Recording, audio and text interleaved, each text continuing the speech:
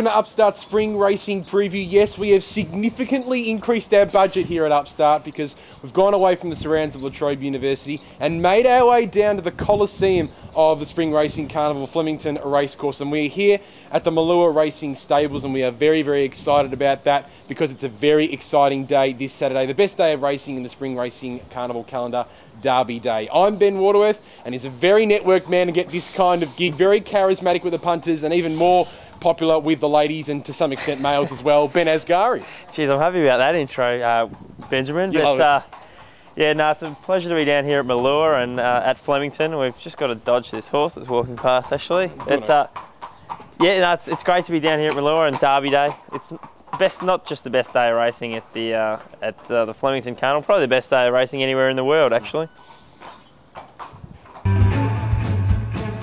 Okay, so the best bet for this Saturday is Sister Madley. She's down to race in the Salinger Stakes at Flemington, and we're down at the Malua Racing Stables at Flemington this morning. We're with Troy Corstens, who is one half of Malua Racing, arguably the country's most exciting training partnership. The other half, of course, is John Sadler. So Troy, how is Sister Madley looking ahead of her big assignment at Flemington on Saturday? Yeah, really well, Ben.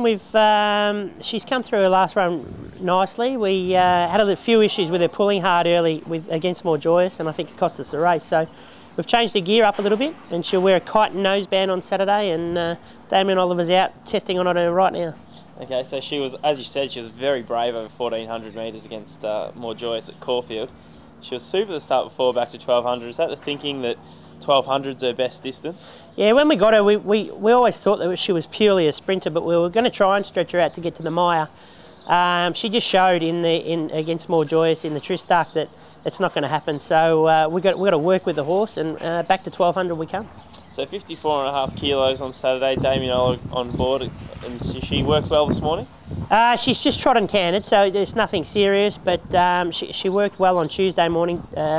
She went down the straight and Damien rode her. He was very pleased with her, so full steam ahead to Saturday. So who else have you got going forward? I noticed that Barron, who's just in behind us here in the stables, he's nominated on Tuesday, and Neriani, and who else have you got lined up for the carnival? We've got Bondarchuk as well in on Tuesday in a 1,200 listed race down the straight.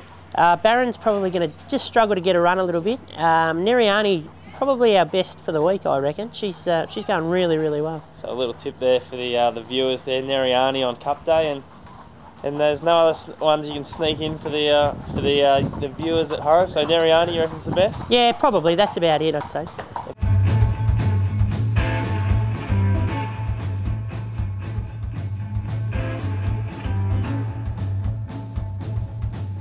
With arguably the country's most famous and awarded jockey, Damien Oliver, the star of the movie The Cup. Damien, aside from racing, what was it like having the movie made about the famous media puzzle Melbourne Cup? Yeah, it was a bit weird, Ben, seeing a piece of your life up on film, and a bit overwhelming at times, but they've done a great job with it, and I'm really pleased with the way it's come up. So back to the racing, you've got the Derby ride on Sabraj on the weekend. Are you looking forward to that mount? Certainly am. The horse is in great form, last start winner, and worked really well here on Tuesday. Got an awkward draw, drawn wide in barrier 16, but if we can overcome that, I'm sure he's going to be in the finish. And Glass Harmonium in the McKinnon, he missed the start in the Cox Plate, but the McKinnon looks a really nice race for him. Yeah, if you take away his last start where there was quite a lot of mayhem actually at the barriers there, and he was one that was a bit misfortunate missing the start. He's got great form before that, and if you can just forgive him for that one blemish in the Cox Plate, he's going to be right in there with a chance. And we've made Sister Madley the best bet for the Upstart viewers. What can you give us about her chances on Saturday? Yeah, she's been in great form this preparation. Just over-raced a little bit last start, so if we can get her to settle, we're trying a few little gear changes. She's going to be right there. And have you got one little one for either Saturday or over the carnival for the Upstart viewers? Quite keen on Sister Madley. Just hope she relaxes for us, and she's going to be hard to beat. Okay, thanks, Ollie. Thanks, really mate. Appreciate it. Okay.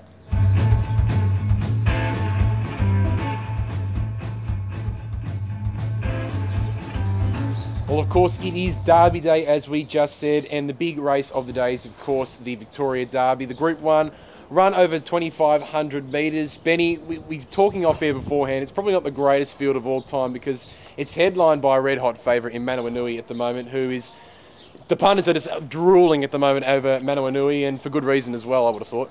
Yeah, well, he won the Vars, and history says the Vars is the race you want to come through to win the Derby. This year, though, only 5 runners. It was odds on, about $1.20 shoddy in the Vars. History also says Norman Robinson horses don't do anything in the Derby, so you can rule out Sabrage, you can rule out Sangster, you can rule out Niagara from Gay Waterhouse. So it pretty much leaves you with Manawanui and the Peter Snowden train in Juna. There's got to be a query over Manawanui at the distance, so at about a $2 favourite, you'd have to risk him. There's better races to bet on Saturday, so don't bet, and if you have to have something, maybe have something each way in Juna. Avoid the tickets for the Derby. Do not bet on this.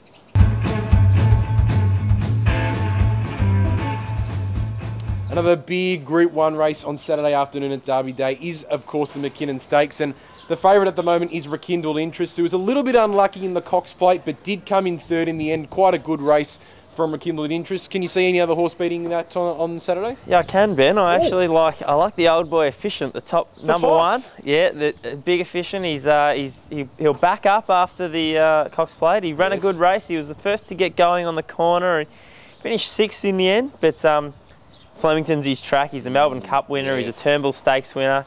Don't worry that he's had a couple of years off the scene and that he's an old horse. He's going as well as ever. The fact that he's backing up is testament to that. And he'll get back and he'll be hitting the line hard. And around about $10, I think you can have something each way on Efficient in the McKinnon Stakes. $10 each way on the grey Old Foss. We've got Group 1 races coming out of our ears on Saturday afternoon. Another one is the Myer Classic Run over 1,600 metres. And a couple of weeks ago, Benjamin, we told you to get on More Joyous. It got up, and it's the favourite for this race. Should we be getting on More Joyous here? Well, there's rumours going around that she's not right, that she's not at her best, and that she's over the top.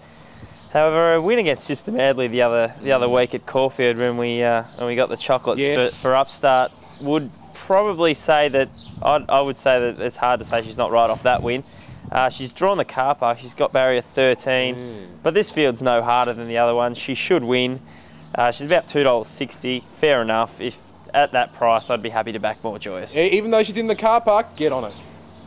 That is all we have time for on Upstart Spring Racing Preview. I'm a little bit sort of overwhelmed by all this, but it's been a pleasure to come down. Thanks to Malua Racing and to Troy Corstens and Jod Sadler, who've opened up their stables for us. Very nicely done. Good networking from yourself, Benjamin. Good luck punting on the weekend. Yeah, cheers, Ben. It's always exciting Derby Day. Sleepless night the night before. It's like Christmas for me, Christmas Day. Christmas Day indeed for all you horse racing punters out there. Make sure you stick around on upstart.net.au, of course, the magazine for emerging journalists.